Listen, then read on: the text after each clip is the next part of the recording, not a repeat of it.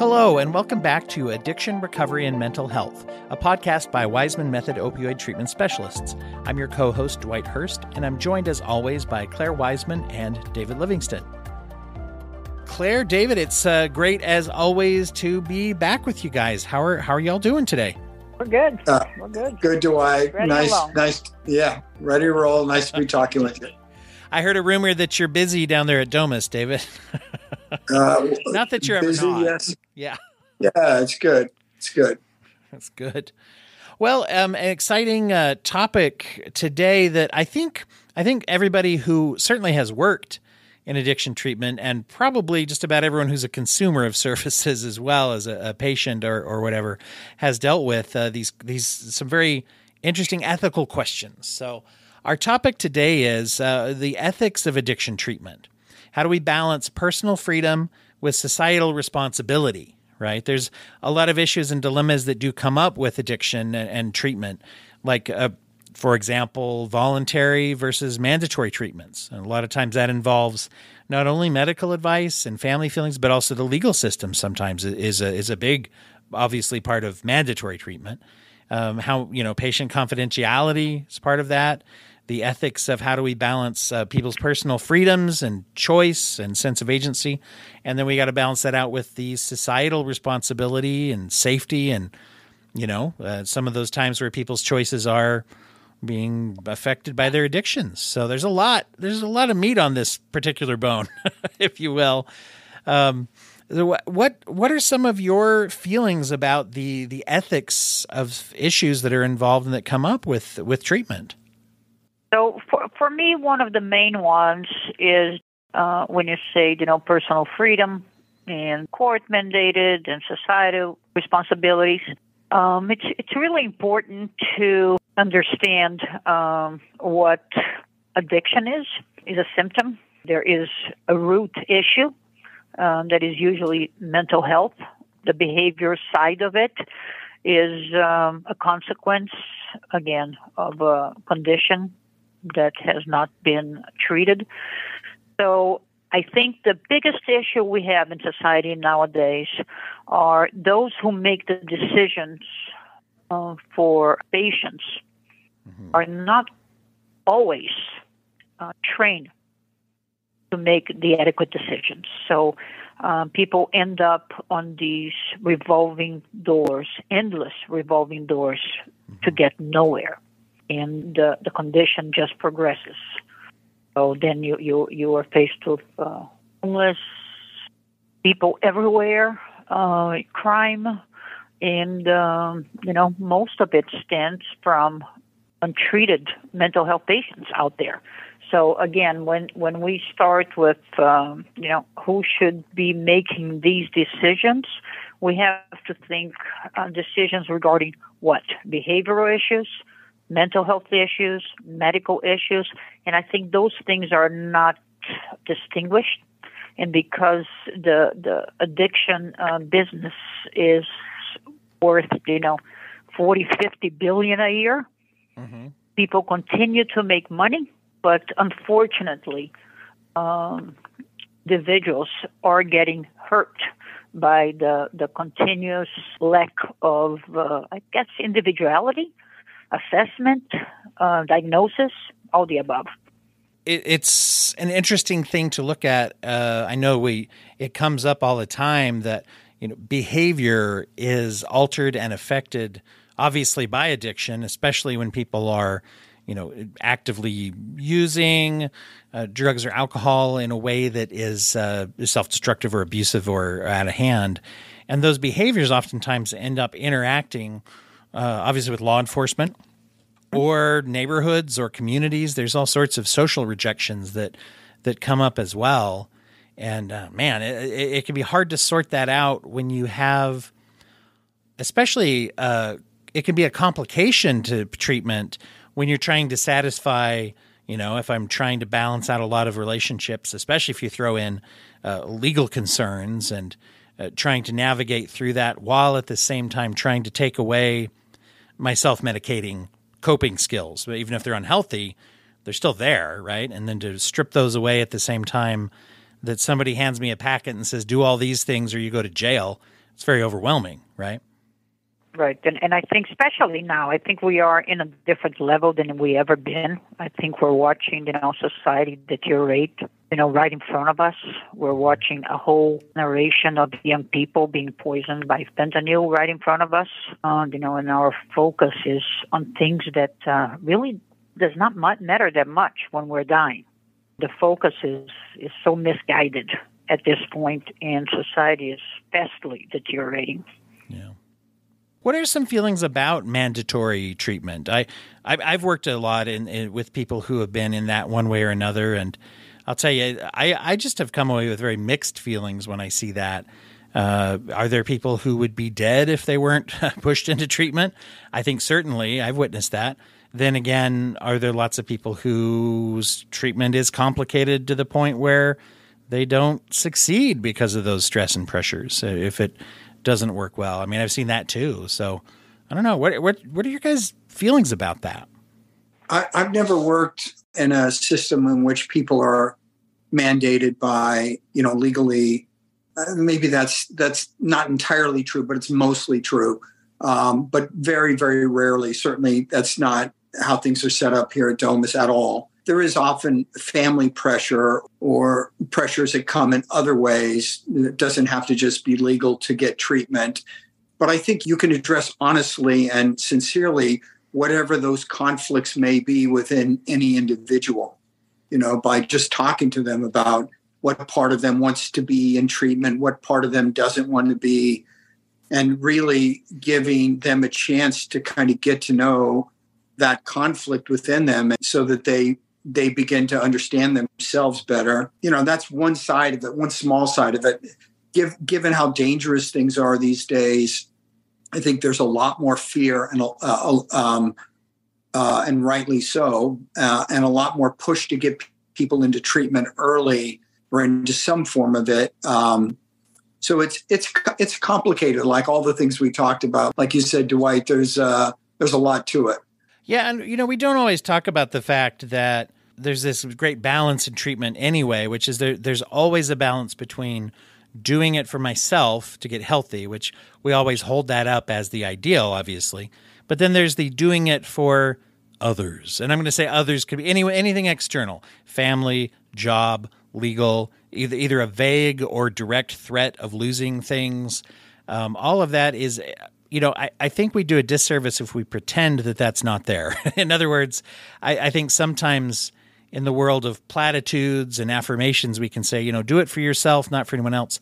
And while I feel like there's a truth to that, if we don't have anything or anyone or any reason in our lives, I do feel like we are, we do need community, right? We talk about that a lot on here.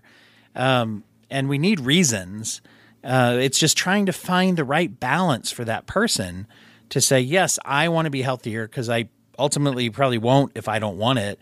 But on the other hand, if I don't have any reason to, there's a lot of complicating factors there if I don't feel any compelling reason.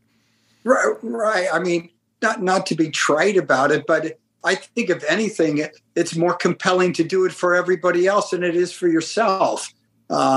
You'll benefit eventually too, because you will feel good.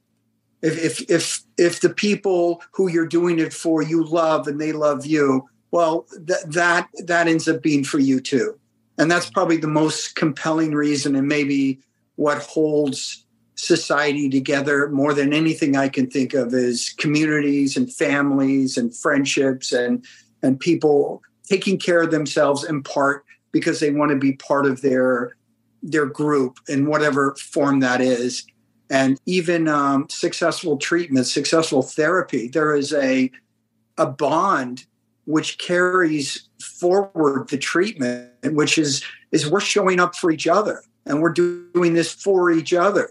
And then the effect for ourselves happens. I think it's almost reversed is the more I think about it. But then I have to ask both of you, what do you describe as treatment? Because we're talking about addiction, right? And societal responsibilities towards addiction. What is treatment? That's a good question. Dave, you want to start with that? David? Yeah, but how much time do we have? Listen, we're talking about people getting treatment. Yeah. Right? Yeah. Okay. So and feeling good. I mean, what is treatment? Okay. So here's my way of looking at it. I'll sum it up as quickly as I can. In essence, treatment is helping whomever you're working with build the life they want.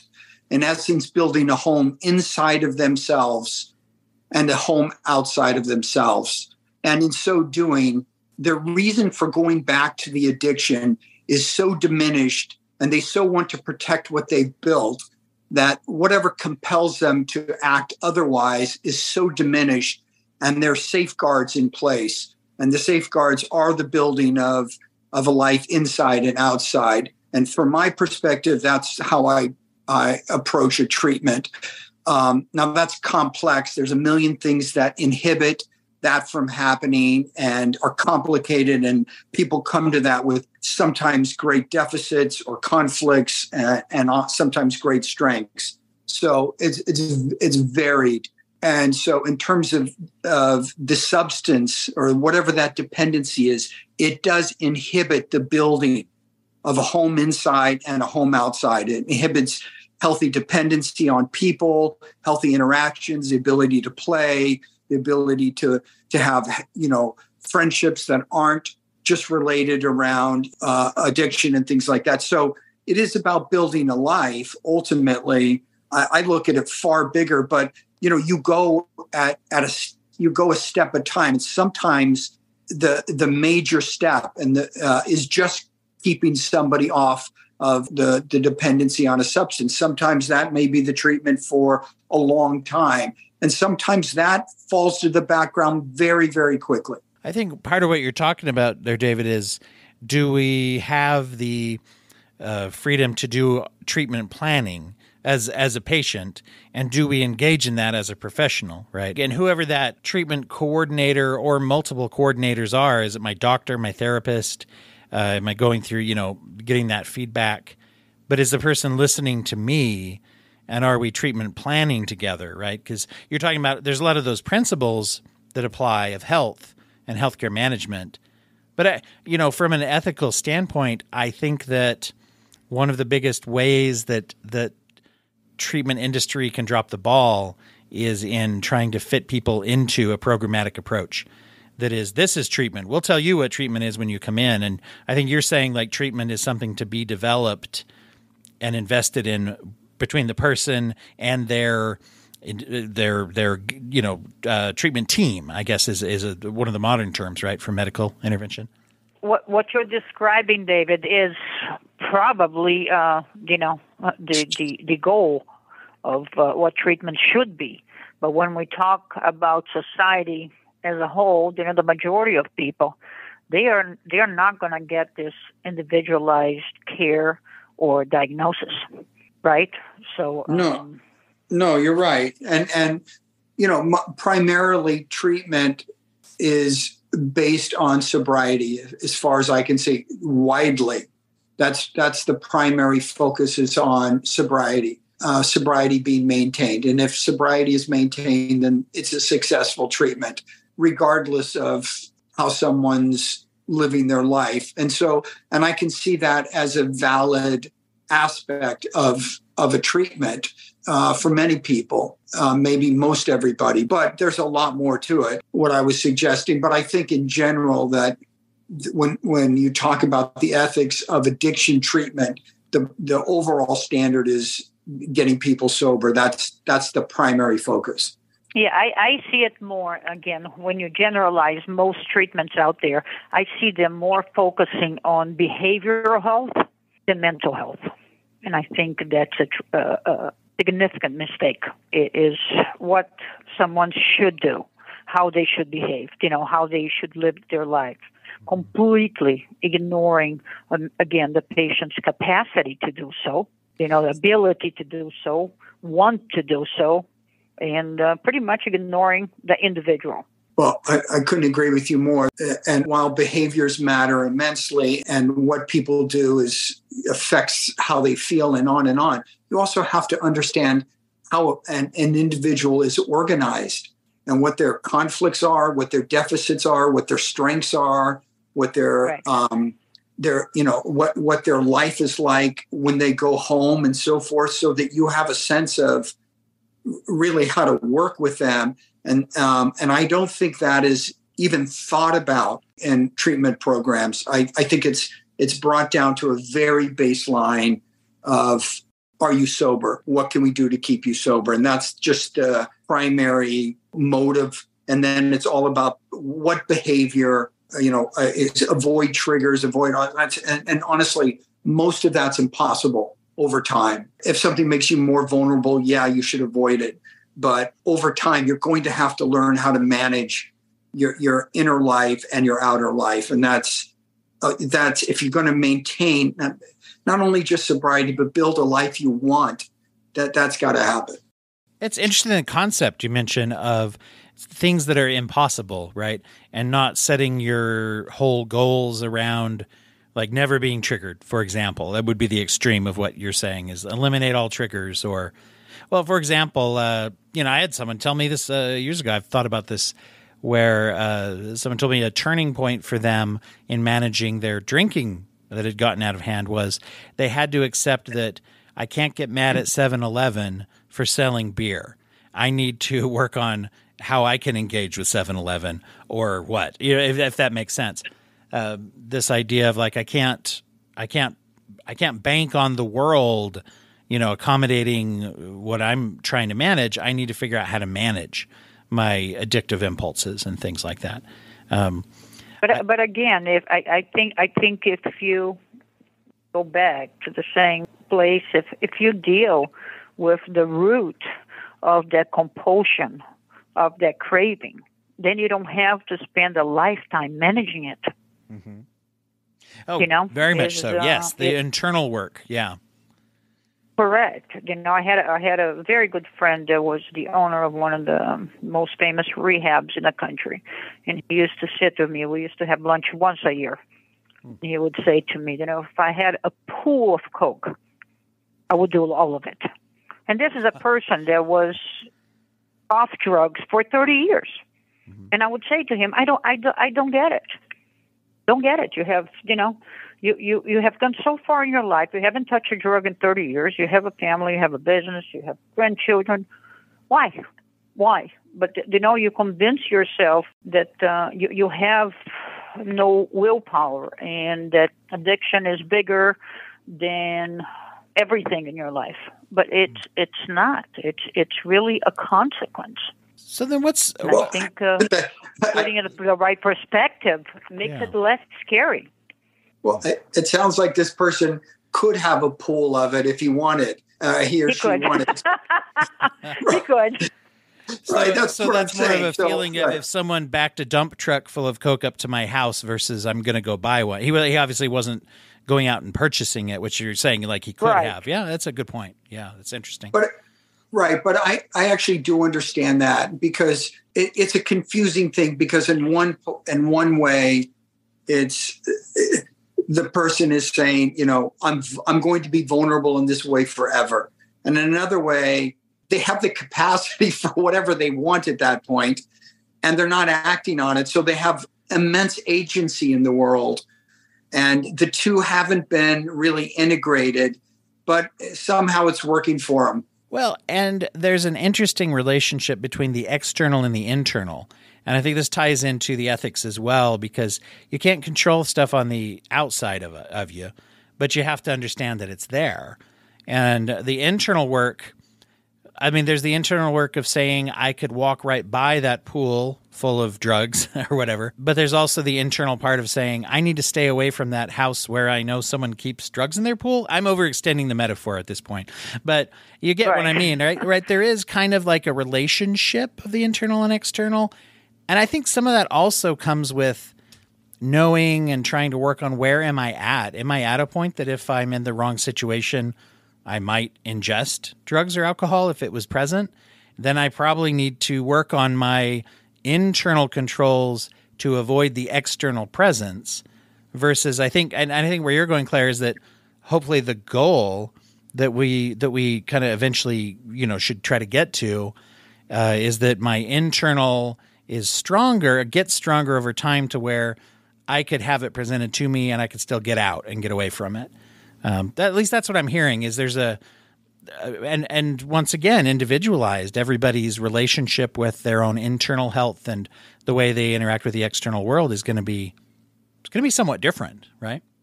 Yeah, and again, having tools to deal with it, with cravings and wantings, and that's extremely important. But again, we're talking about a very minuscule part of society nowadays that has the ability to have all these options. Most people nowadays don't have any options. When they're sent to rehab, is you go to rehab for 30 days because you're mandated. And there you sit all day and sit in meetings. You're never really seen. You're never really treated. Well, it's interesting because then we get into the ethics of availability, right? I mean, that's the number one thing. Even when they do studies, I've heard people laugh at this kind of study where they, the number one predictive factor of success in treatment is whether or not you go. Now, people laugh at that and say, that's silly. Why do they even need to study that? But that goes into a whole, once again, societal, right? Societal ethical dilemma of what is access to treatment? How do we encourage it? How do we educate people on it? How do we facilitate that? But that's where I was asking you guys, what is treatment? Yeah. Just sending somebody to smoke cigarettes for 30 days with other people struggling with addiction and mental health, for me, is not treatment. Well, for me, it's a way for them to feel unseen, unheard, more frustrated. And when they leave there, they're craving more. So the depth of a person's enthusiasm and commitment to anything and how good a fit, whatever it is that they're committing to, I think has tremendous amount to do with the success of any treatment or any program, regardless of what it is. What if they don't have the mental capacity? Period. Well, they don't have the mental capacity in what way? Again, they are limited by IQ or by mental health or by any other issues that they might have. And they are expected to be able to make these decisions and these everyday successes when they cannot. I mean, it's harder. It's harder. The less resources, the less capacities, I think things are harder, period. And so, but you can pare down your expectations and you just work with people wherever they're at. I don't think it's really not even though I've said a number of things about, what my idea of treatment is like in terms of building a home inside and outside, but what that looks like for one person could be entirely different universe than it is for another person. And I think you have to account for all the things you just said and you work with people where they're at.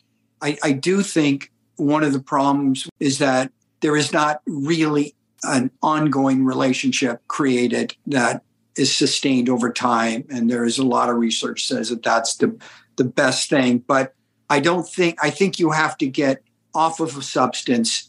You need a good experience, and then you need a process moving forward from there. I mean, sometimes there's longer process that give people, a more time of being off of a substance and help them. But I do think you need a long-term commitment to learn and grow in pretty much anything.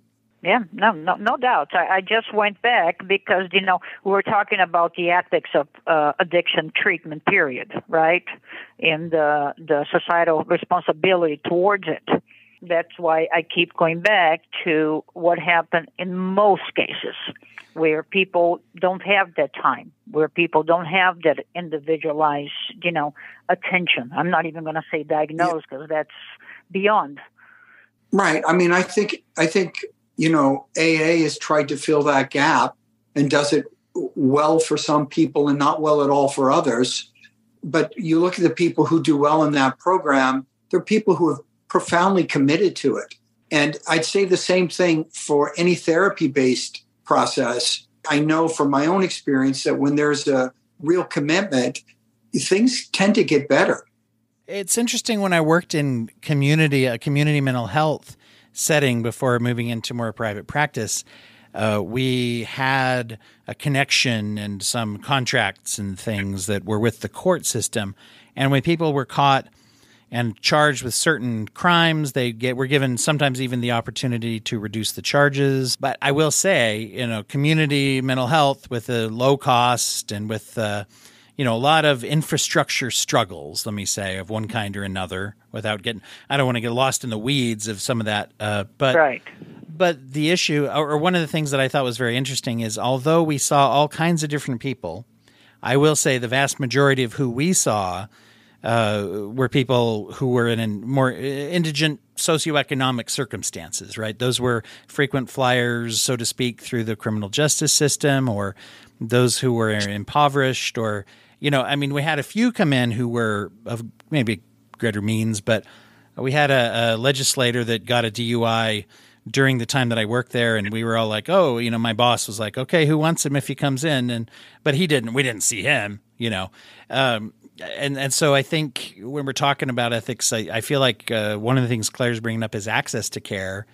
And to your point, David, I think that the support groups, and there's a big difference between professional treatment and just having a support group, but the accessibility and the fact that many of those are free community groups does make something available to people if they can't afford anything else.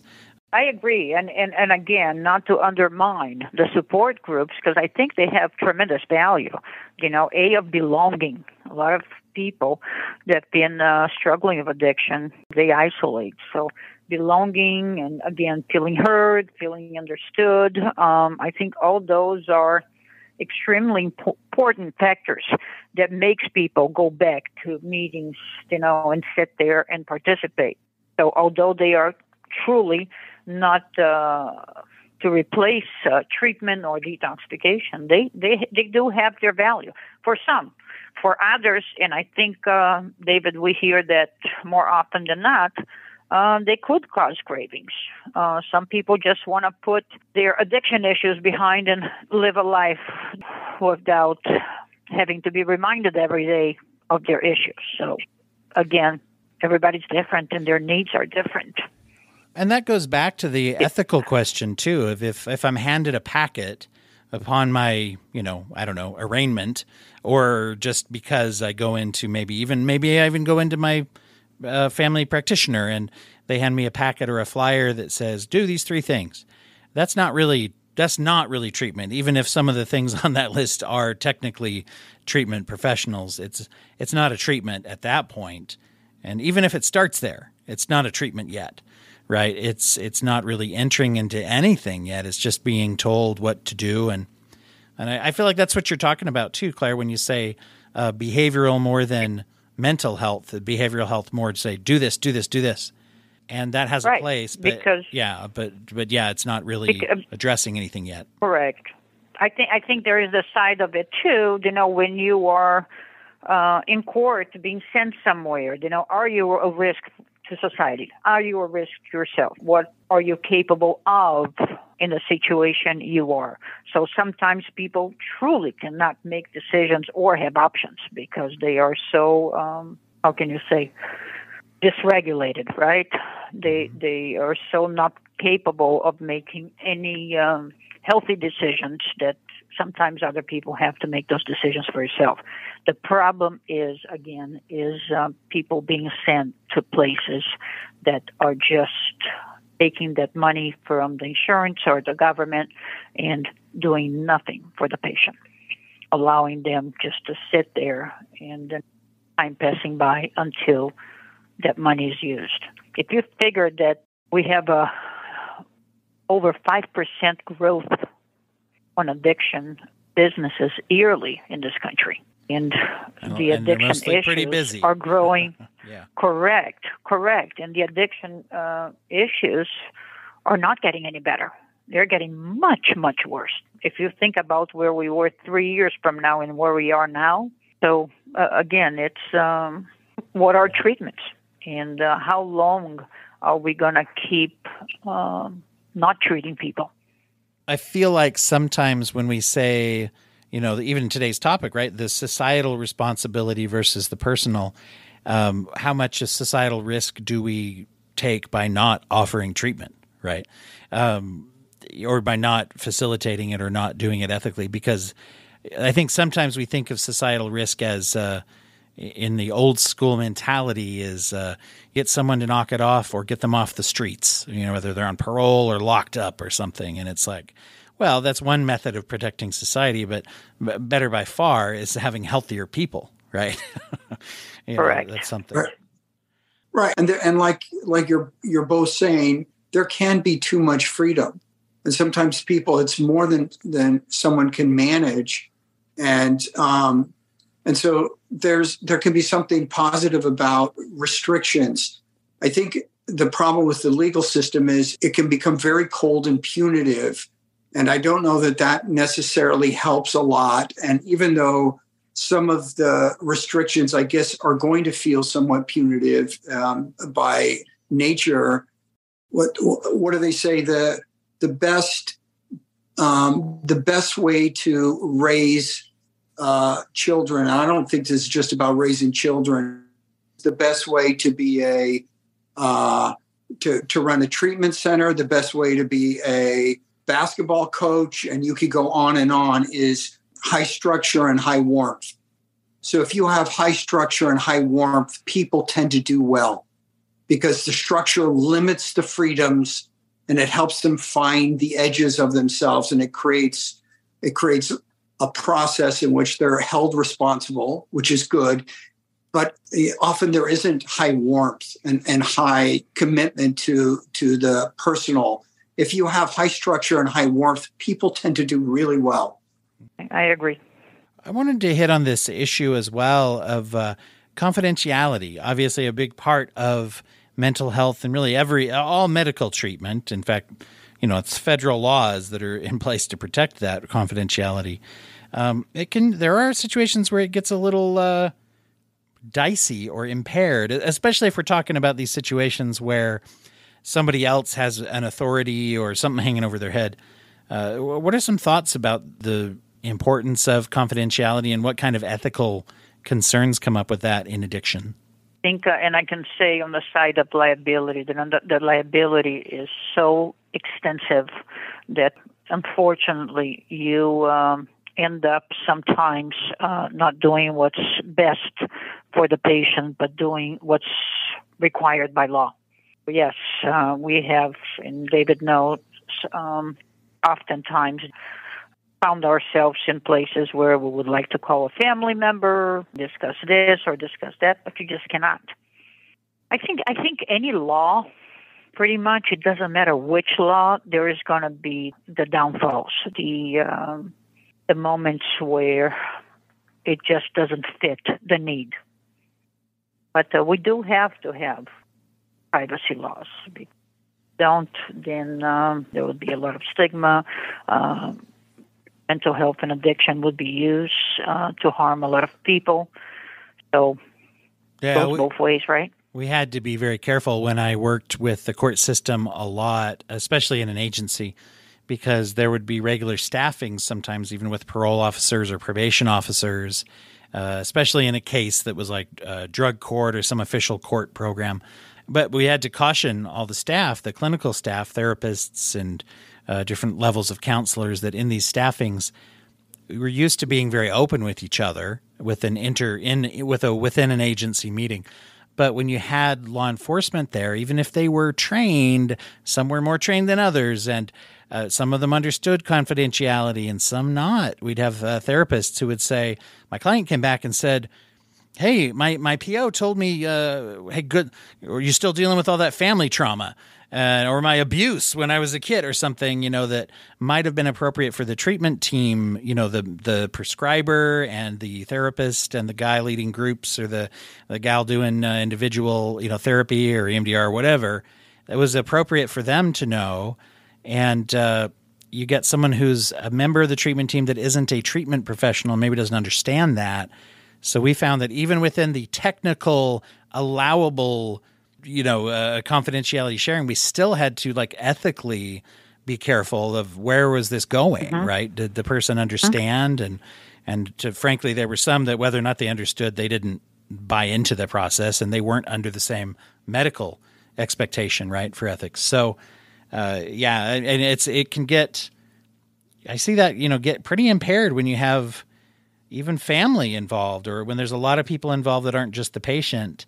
You got to kind of question, like, you get used to just talking openly and you say, well, hold on, not only is there the legal liability, I need to ask what's best for this person. I can technically mention this in this setting, but should I?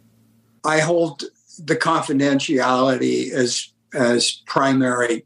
I really do. And even in talking to, even when they allow me, I have verbal and written consent, which is a standard for me to speak to family members. I almost always insist that we do it as a conference call. That way, everything is out in the open. What I'm saying, what anyone else is saying is clear, and everything can be clarified. It is so easy and I've seen this happen so many times over many, many years, for things to be distorted or misinterpreted or heard the way a person wants to hear it. And so there's something powerful about everything being open. And I do believe that it can be really helpful to have dialogue amongst family members or people are interested, involved, and where you can address their concerns and on and on. But I really believe in doing it in a group session. So so that it's all right out in the open, and nobody's going, well, I heard you said, or that just deteriorates things often.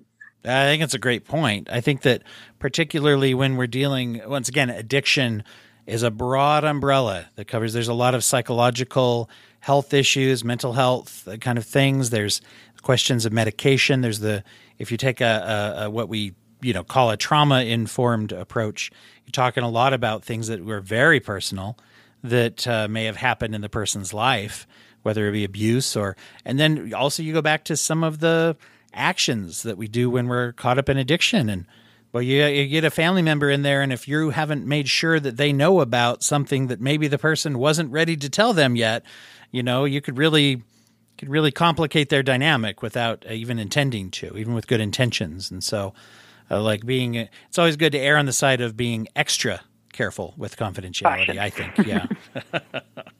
And say, yeah. Right.